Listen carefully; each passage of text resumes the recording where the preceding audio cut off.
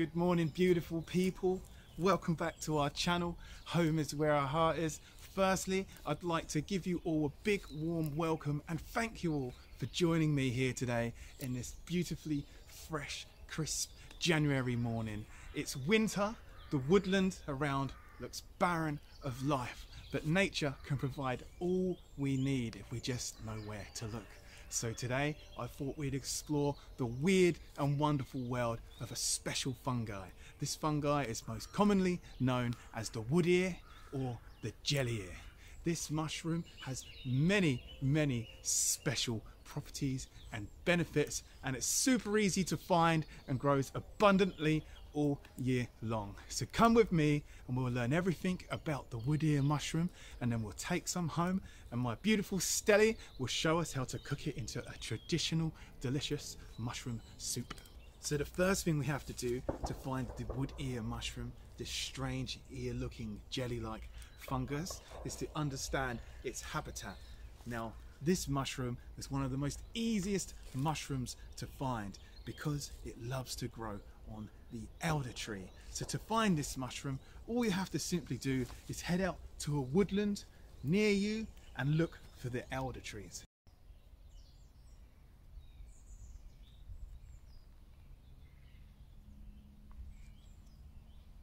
So it's only taken me 5 minutes walking up this woodland hill, and I've already found an elder tree covered in hundreds of the wood ear mushrooms, the jelly ear mushrooms.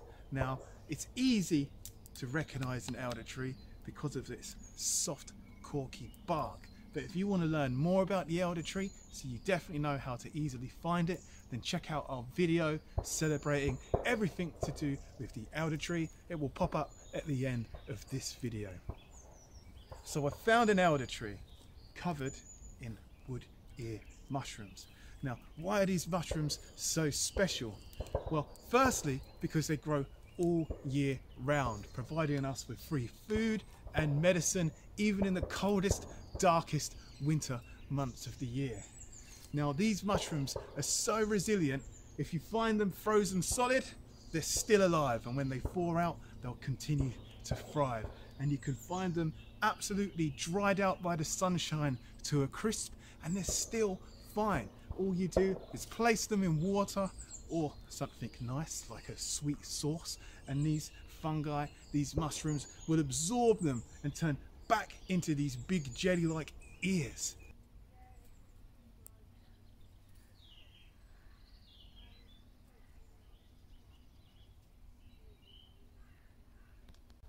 Now, the first thing that strikes me about this mushroom, this fungus, is just how much it looks like an ear. It looks incredibly similar to the human ear. Now, of course, this earns it its common names of wood ear, jelly ear, tree ear, and it also used to be known as a Jew's ear. And of course, these days, that name's a lot less popular. But that doesn't actually originate from a place of hatred. It actually comes from this fungi's Latin name, which is Auricularia, auricula-judae. Now, that's quite a mouthful to say.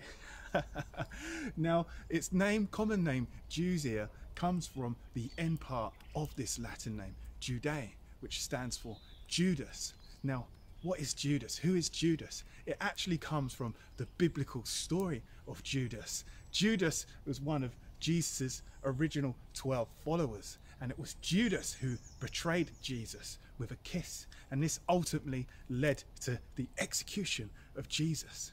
Now, Judas was so upset and guilt-ridden by what he had done, he left and hung himself, killing himself from an elder tree. And it's said that that elder tree was covered in Judas ears, and it's said that the Judas ear, this fungi, represents Judas's tortured soul because of his guilt for what he had done.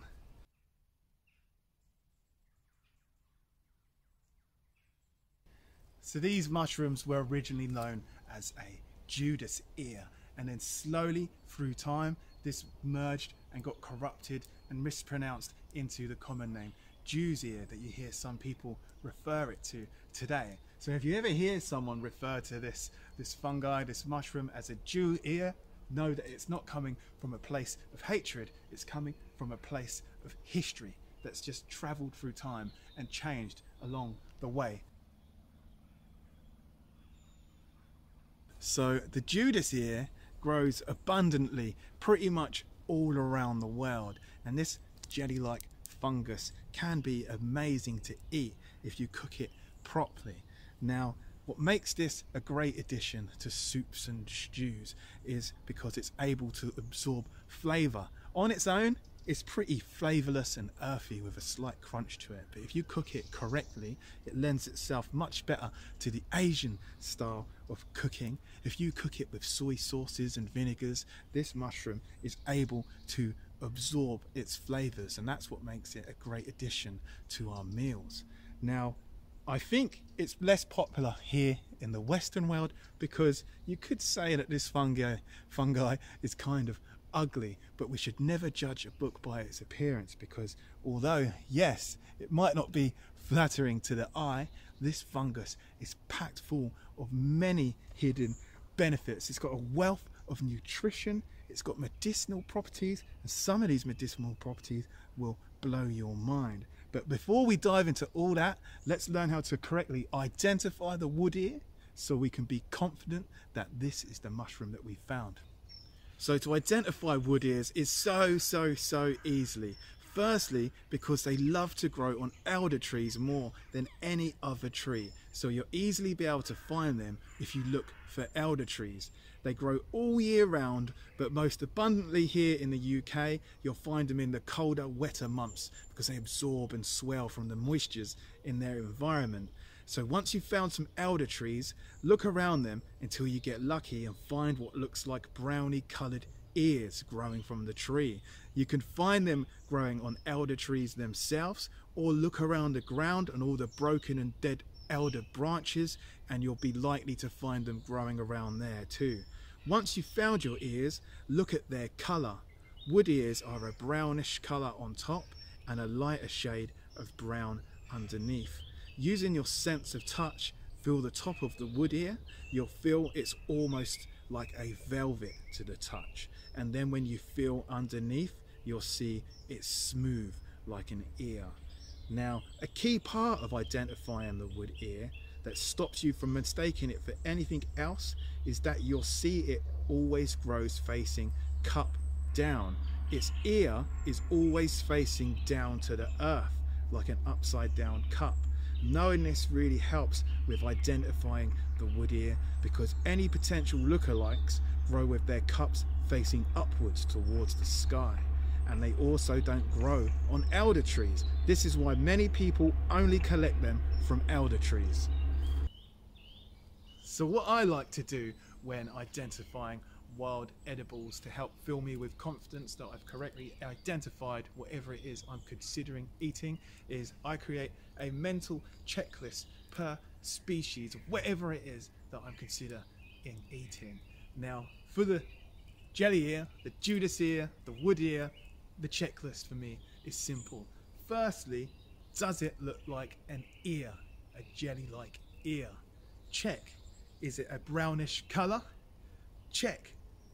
Is it velvety to touch on the top and smooth underneath? Check. Is it growing, important check, is it growing cup facing the earth? Is it growing cup side down, like an upside down cup? Check.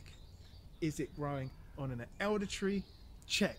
If you've ticked all these boxes, then congratulations, you've officially successfully found yourself a wood ear mushroom, and you can enjoy welcoming all the positives and benefits of this fungi into your life.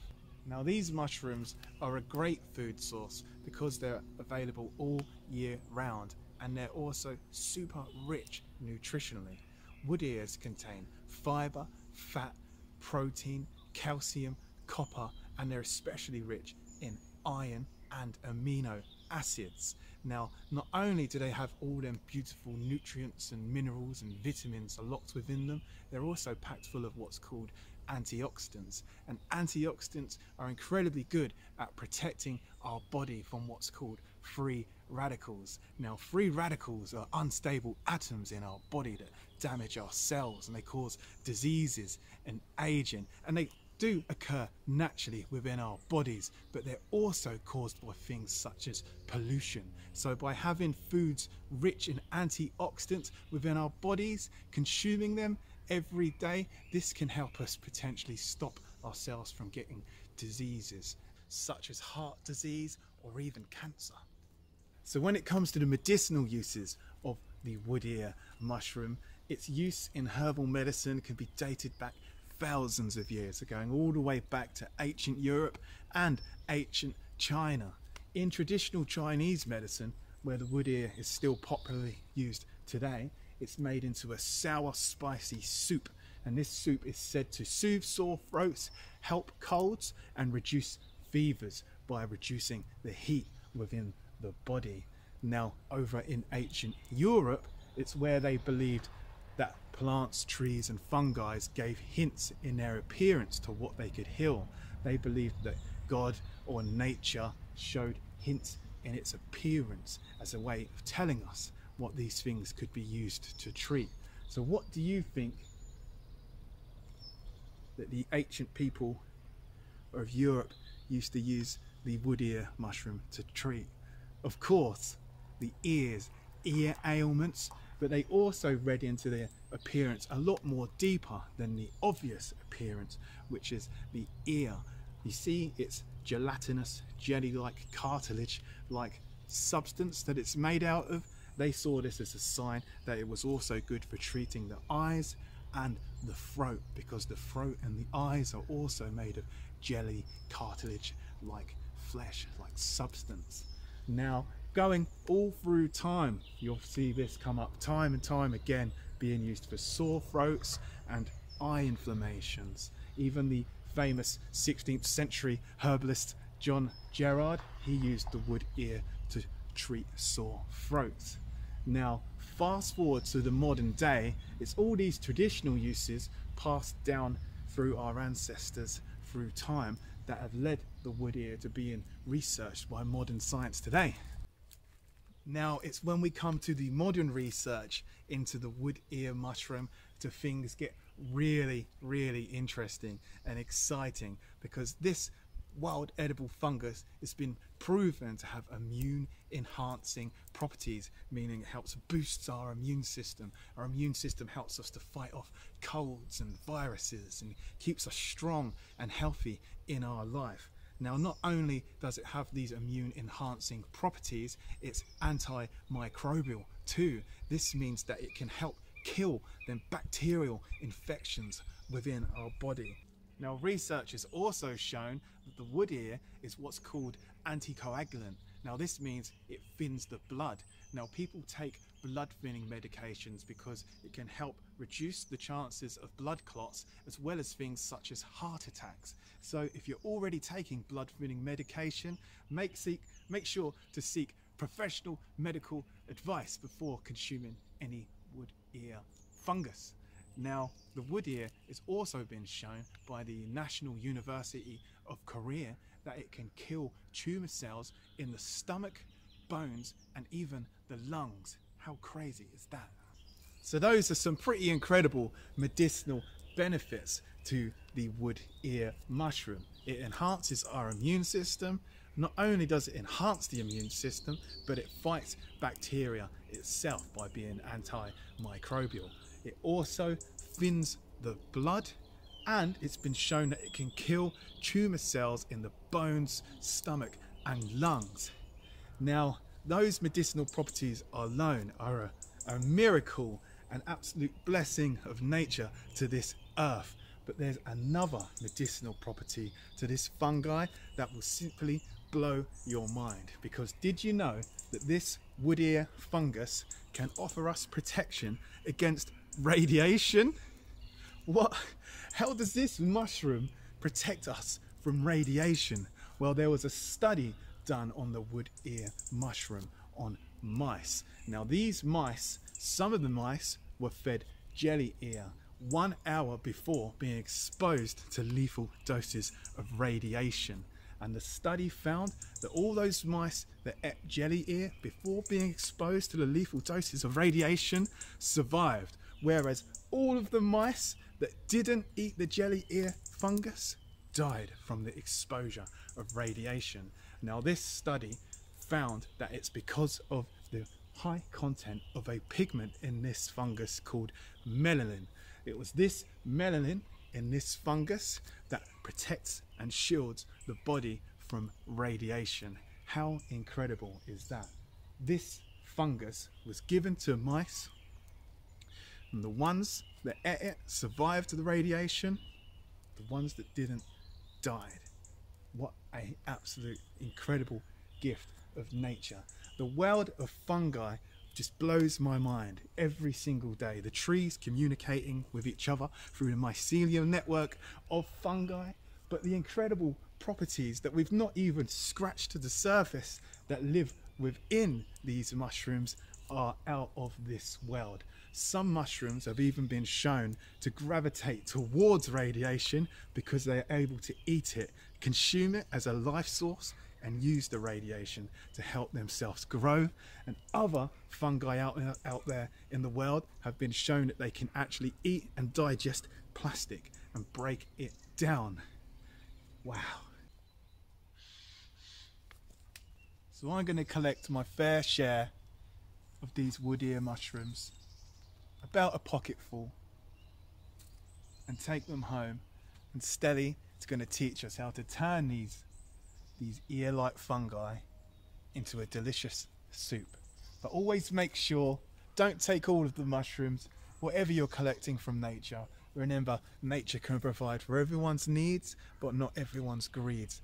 So let's take our fair share. Always remember to leave some so they can keep growing. And let's head home and make some soup. Hi guys, welcome back home. We are going to make some traditional Chinese hot and sour soup with these amazing jelly ears. So we wouldn't recommend eating these raw because they can have bacteria and stuff on them which give you a funny tummy, which would be great. However, in our soup they're going to be delicious. So it's really, really simple, really easy peasy. Come with us and I'll show you how to make it. For this lovely recipe, you will need yourself some jelly ears. I hope you had a good time foraging those off your elder trees. A handful of mushrooms. We like the white mushrooms. Soy sauce, vinegar, stock cube, pepper, and some corn flour. So with this recipe, I'm going to show you how to make 1 serving. I've got a bit of a cold today, so I'm going to enjoy this lovely soup for myself. Might share a bit with Dane if he's lucky. So for 1 serving of this soup, we're going to use 4 jelly ears. 1, 2, 3, 4. And we're going to give them a wash. We're going to use the cornstarch to thicken the soup. Cornstarch is like really crazy stuff. So if you use too much of it, you might accidentally make dumplings, which is what we've done before.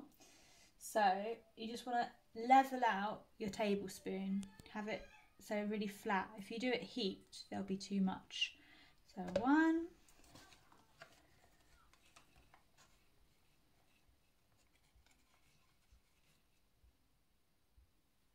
2. In contrast, we're going to use 3 generous tablespoons of water. So we've got a nice gloopy mix. Give it a little stir up. And we're going to set that aside until the end. Add 400 ml of hot water to a jug. Add in your stock cube. Stir it up. Pour your stock in the pan. Chop your wood ear mushrooms into nice thin slices. If you've ever had a pot noodle or a super noodle or some kind of dried noodles, and it's got the little slices, the little squares of mushroom in, it could very well be likely to be jelly ear.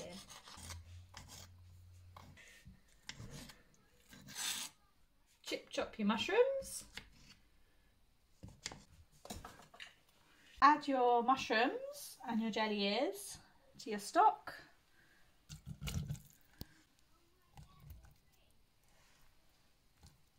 Yeah. Mix it up. And then we're going to pop this on a medium heat and bring to the boil. Keep your lid on and boil for 3 minutes to soften up your mushrooms. Add 3 tablespoons of soy sauce. 1, 2, 3. Add 2 tablespoons of vinegar and a pinch of pepper. Give it a stir up. I'm going to leave that on a low heat, nice and warm, cooking those mushrooms. It's been simmering for a few minutes. Add in the cornstarch, give it a stir up, and as you're stirring, you'll feel the soup begin to thicken. And then we're done.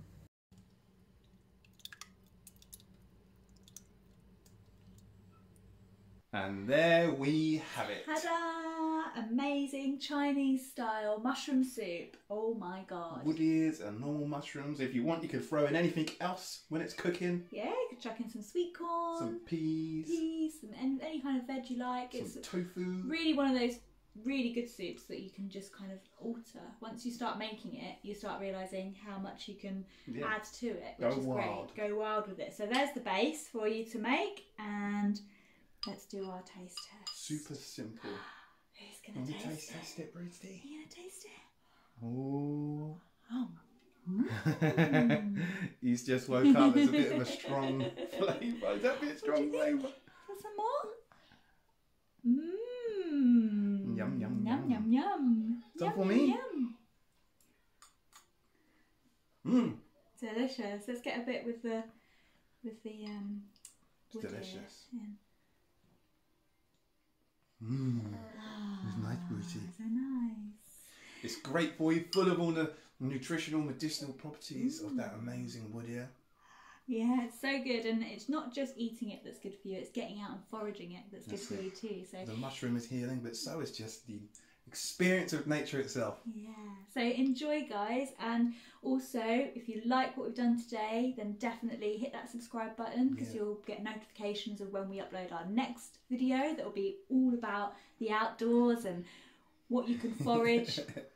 Yeah, do all them modern world things, like, comment, subscribe, because it really helps our channel grow, so we can keep creating this this content. Is that nice, Brucey? Is it a thumbs up? Thumbs up. Maybe. Don't forget to subscribe. Oh yeah, you too, Brucey. And follow us on Facebook and Instagram, because we're all over the social medias too. Yes, yeah, we're on there as well. And sharing is caring, guys. So share the video, and all loads of other people will be able to find out about how to make Chinese soup from wild mushrooms. Yeah, share our video if you liked it and found it educational, then please share it to your social medias too, to help us grow like the wood ears. Yes, yeah, definitely. Anyways, people, it's been a pleasure. So nice. And we'll see you all next time. Yeah, so good. Peace. Peace.